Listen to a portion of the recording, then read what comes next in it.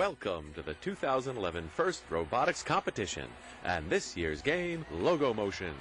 Logomotion is played on a 27 by 54 foot field. Alliances of 3 teams each operate their robots from behind alliance walls at the ends of the field. 4 towers are located near the middle of the field at the ends of designated lanes extending from each corner. 2 3x3 arrays of scoring pegs form the scoring grids located in front of each alliance wall.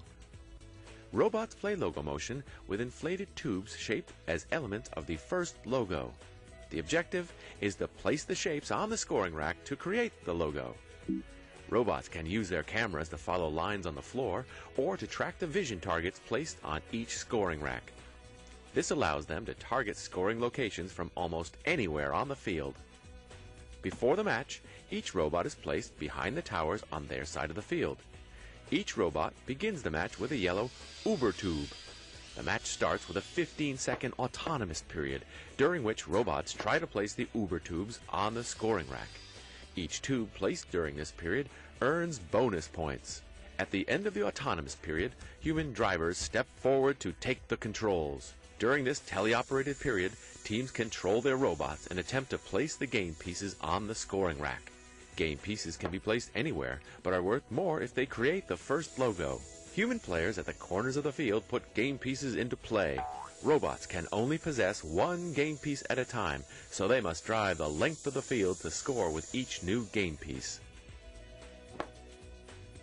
Robots will try to make it into their alliance zone as they attempt to score. Opponents are not allowed to enter this zone and cannot interfere while robots are placing game pieces. Each game piece placed on the scoring rack is worth 1, 2, or 3 points. This value is doubled if the game piece covers an Uber tube.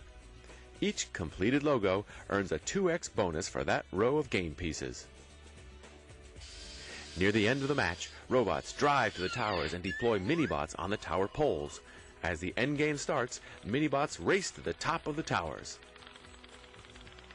The first mini-bot to the top earns a 30-point bonus. Second place earns 20, third place earns 15, and fourth place earns 10 points. Good luck, and we'll see you at the competitions.